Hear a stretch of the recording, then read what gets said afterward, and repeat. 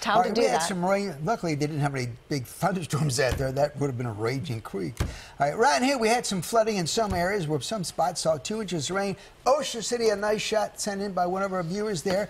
Big storm went through there. Actually, a couple of showers and storms that went through the Ocean City region. Some heavier rains there as well. Take a look at temperatures around the area. We're at 73 at the airport, 73 dew point, socked in at 100% humidity. Yeah, could be a little fall with no wind at all. I mean, it's just damp out there, but it's not that hot right now. Barometer steady, 2995 inches. It'll start rising later. 74 now in Ocean City, 74 in Bel Air, 75 Westminster, still 81 up in Hagerstown, and 64 out in Oakland. Showers and thunderstorms still continuing extreme southern portions of the western shore along the southern portion of the bay. It's heading again toward Cambridge, Salisbury, and Ocean City.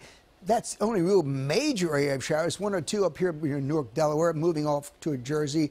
And another little batch just developing here north of Garrett County. So it's still overnight tonight till maybe 3 or 4 in the morning. We do have a risk of getting another shower, perhaps a rumble of thunder or two, unless it dies out. But you can see the bulk of the activity now just south of Washington, Calvert County, St. Mary's County, Charles County, as it moves across the bay. You folks in Cambridge and Salisbury. Chris Field, Snow Hill, you're going to see that activity this evening.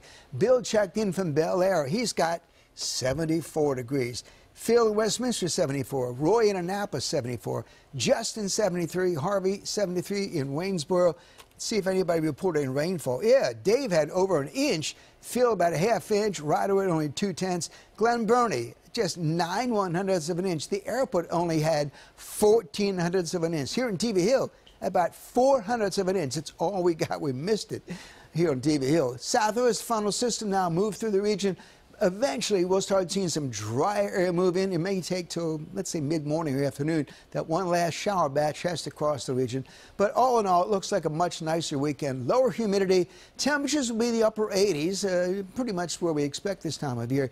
But it should be a lot more comfortable than we've seen the last few days. Next chance of showers coming up on Monday, it appears right now. Now, overnight tonight, look for the winds to shift more to the northwest in the bay tomorrow, 5 to 10.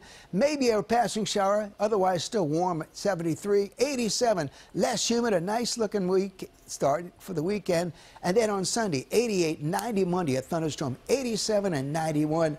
Maybe a little more drier conditions for the middle of next week. Mary?